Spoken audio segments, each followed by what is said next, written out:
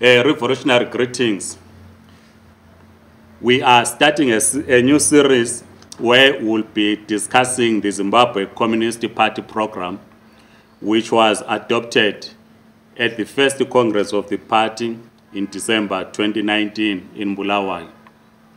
Most people think that a political party should just operate without a program. As communists, we are guided by the party program. A party program is a document that gets adopted after intensive discussion internally in the party. As you would know that we launched the Communist Party in April 2017. But before then, we had what we called a Marxist seminar in Bulawayo on the 20th of June 2015, where we adopted a resolution to establish a Zimbabwe Communist Party, which we then launched 2 years later in April in 2017, and then held our first Congress in Bulawayo in 2019, where we adopted the party program. We obviously want you to participate in the discussion of the party program. The only way you can do so is to drop your email. We will send you the copy of the Zimbabwe Communist Party program titled Completing the Liberation of Zimbabwe, so that you will be able to participate in the discussions that we are going to hold in this very channel on YouTube. So basically the party program, it gives a historical background, starting with the arrival of the white settlers in Zimbabwe, the development of capitalism and the colonialism. We've always said colonialism developed alongside its twin brother, capitalism. It goes through the liberation struggle up to where we are today as we adopted it in 2019. So the program, maybe if I were to give you some of the subtopics that are in the party program. We look into communism and Pan-Africanism briefly. We define that, and we have in a number of literature we have spoken about this. We look into the history and conditions of Zimbabwe. We look into the beginning of the workers' movement. What is key that we must note is that it is the workers in Zimbabwe that established the nationalist movement, what we now call the liberation movement. It is the workers. And in the program, we make a point that the liberation movement, as founded by workers, was later hijacked. You will see as we go on later on in 2000, when we talk about the formation of the movement for democratic change, which is now dead, was the workers that played a key role in the formation of the MDC when the workers convened the National Working People's Convention in Chitungwitsa in 1999. So the program speaks to the beginning of the nationalist movement, the neo-colonial agenda, which we have been discussing. We do a brief analysis on the neo-colonial agenda. We talk about the armed struggle and do an analysis on the 1980 elections and the attitude of the West.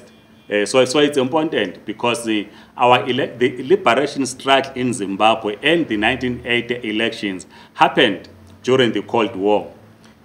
So the outcome of those elections reflect the era that we're in, the Cold War era. We then, of course, look into the first years of what is called independence, though we prefer to call it majority rule.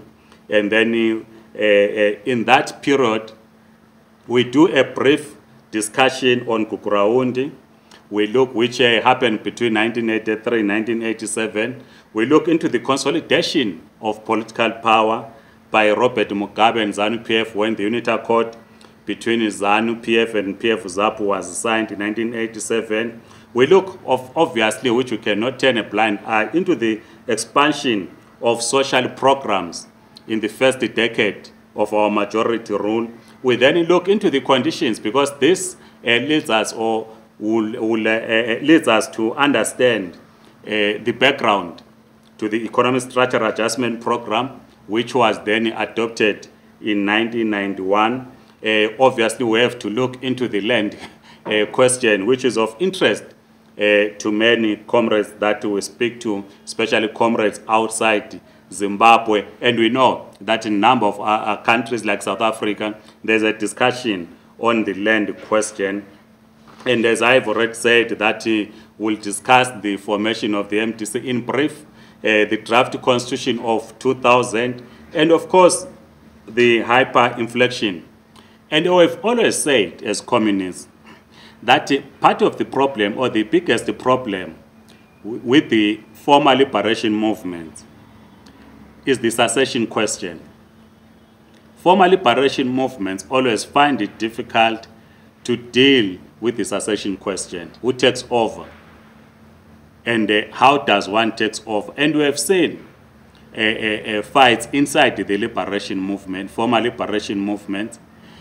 So we do an analysis, in this case, in the context of ZANU-PF in Zimbabwe. Well, of course, we have characterized ZANU-PF, how it is formed in other videos on other literature that we have produced, but it's important to understand the succession question inside the ZANU-PF and its problems, or the problems that it is associated with, so that we begin to understand the polarization in our society. Of course, we look into the international issues, because the Zimbabwe question became international when the MDC was formed during the land question, or the land or chaotic land program.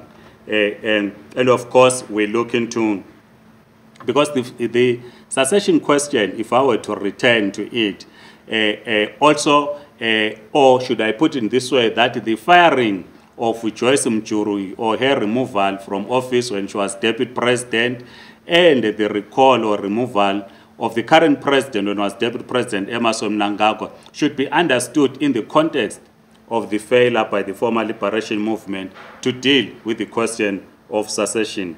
And of course, we look into the 2017 military coup and the post-coup in terms of giving the historical context into the question in Zimbabwe as part of completing the liberation of Zimbabwe. And of course, we do not live in the past, because in most cases, comrades always say, Comrade Mabena and the Communist Party always give us history lessons. It's important to understand where we come from.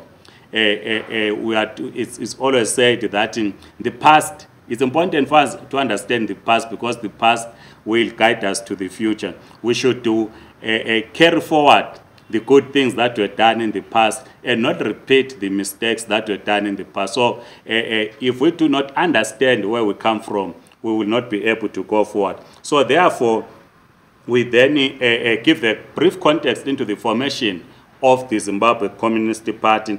But what is key is to look into the future. This future is contained in what we call a national plan for Zimbabwe. What is the national plan for Zimbabwe? We're discussing in another chat group, which I think you will give your views. Comrades were discussing in another chat group saying Zimbabwe is not a nation, it's a country. But in this program, we are saying a national plan for Zimbabwe. In this national plan, as we have said previously, that we're talking about the building of a national democratic economy.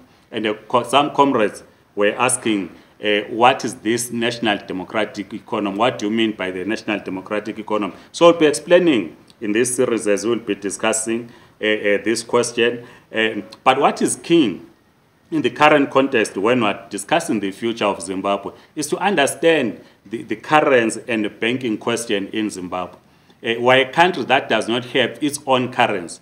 So our program, if we're looking into the future, it ought to analyze the currency and the banking question in Zimbabwe. We obviously have to look into what we call the planning priorities. These planning priorities speaks to electric power, liquid fuel, integrated energy program, water, agriculture, amongst others.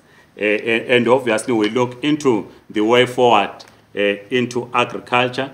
We look into the technical planning, agricultural workers, because as a Communist Party, when you talk of agriculture, it's important that you also talk about the condition of the worker. If you are to produce, workers must be paid what is due to them. So it's important that we do that. We also look into the communal lands in Zimbabwe, because we are told that 70%, which this one I did not verify, but it's always said that between 65 to 70% of Zimbabweans are in communal lands, in what we normally call rural areas. So there are challenges there which the program looks into. And what is key, as we'll be discussing, here we also recognize the role of traditional leaders if we want to build a national democratic economy. Because you know in Zimbabwe we have traditional leaders that are mainly in communal areas. And we think as communists, at this stage in the building of national democratic economy, traditional leaders must play a role in their communities. We obviously look into the mining sector, that is our minerals, the secondary industry. We look into the manufacturing industry. You will know that most of the industries in Zimbabwe now are places of worship, because we are no longer manufacturing anything. We look, of course, into communication and the government. That's the program of the Zimbabwe Communist Party. We then conclude by looking into the class character of this program. This will be interesting. Why Zimbabwe Communist Party? Or let me say, why Communist Party?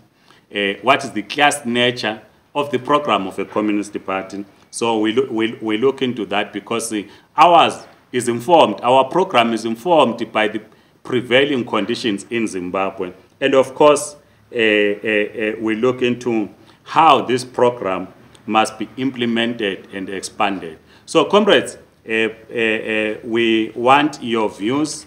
Please drop your email.